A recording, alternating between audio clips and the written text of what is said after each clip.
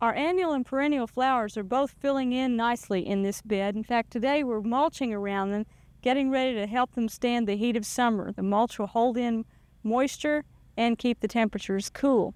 Right here is a Shasta daisy that's just coming on, and in order to keep it blooming for an extended period, we'll want to keep those blossoms cut or pull off the ones that have gone by, and don't allow them to go to seed, because all the strength of the plant will go into seed making and take away from the blossoms.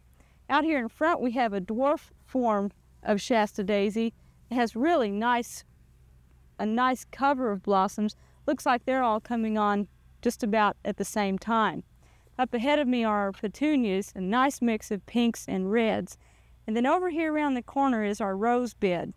And our mulch will cover this area as well to keep mud from splashing on them, because with roses there's a frequent problem with a fungus called black spot.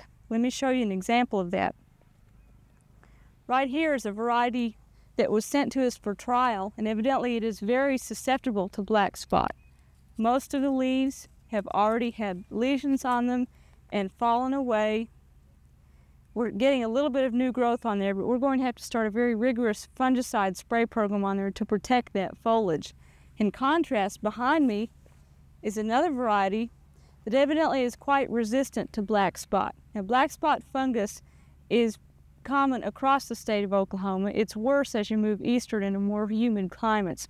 Some ways that you can prevent black spot on roses is, first of all, to mulch around them to prevent mud from splashing on there. You can even dust that mulch with some dusting sulfur.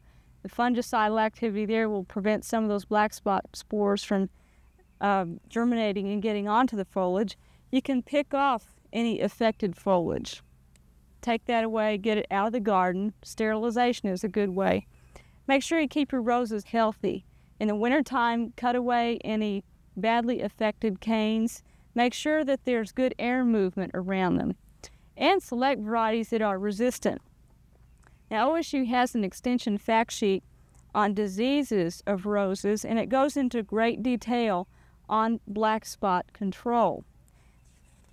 It has color photos of various rose diseases, and then it has a very complete list of black spot and powdery mildew-free rose varieties.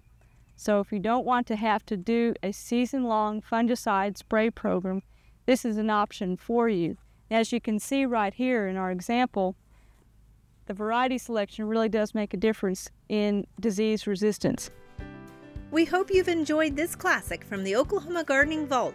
Remember, even though these tips and techniques are timeless, there's always something new to learn in the world of gardening. By subscribing to both Oklahoma Gardening and OK Gardening Classics, you'll have access to a wealth of gardening knowledge, both classic and contemporary.